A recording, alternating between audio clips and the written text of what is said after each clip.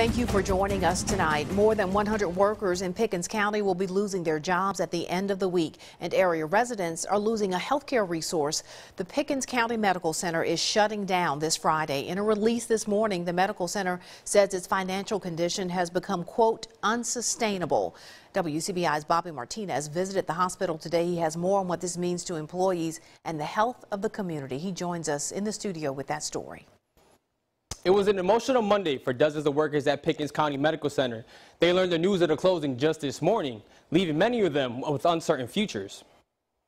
This is the first time that I have ever actually heard the words that we are closing. Shocked and heartbroken. That's how many workers at the Pickens County Medical Center are feeling. Today, they were told the hospital will be shutting its doors by the end of the week. In a release sent out by the hospital, they say, for our staff members, we will be working with other employers to facilitate access to potential employment opportunities. Mary Walker has worked at Pickens County Medical for 40 years. She says when she left home Friday for the weekend, no one was aware the hospital was closing. The employees were not kept informed, so we knew nothing. So it just breaks my heart for this place to close. Walker says a few months ago, another facility made an offer that would have kept Pickens County open. Walker says the hospital decided to go in another direction. They felt like it wasn't a good opportunity to do that we could make it on our own. And I think that was a grave mistake.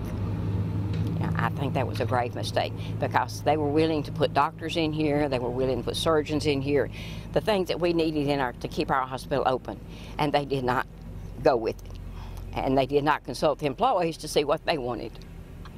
So, yes, I'm upset with them. Tanya Bryant says the closing affects more than just employees. It's going to be a blow to the community. It's really going to hurt. It's going to have a big impact on the community, great impact.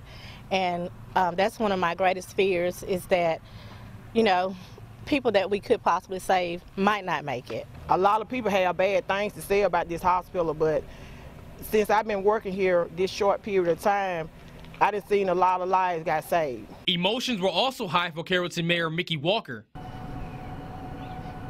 Sadness. Just sadness. And it seems like it's so dear to your heart, like it really Well, it does. If that don't affect your heart, you ain't got a heartbeat. Because all the people up here will know the people that work there, and our heart goes out to them. Walker says the county's economic health will also be taking a hit. We're losing approximately 130 jobs, and we just wish somebody would have, from the state, from Washington, or somebody would have stepped up to help get this thing resolved. It's just going to be devastating. Got so many family members. I got a daughter that works there.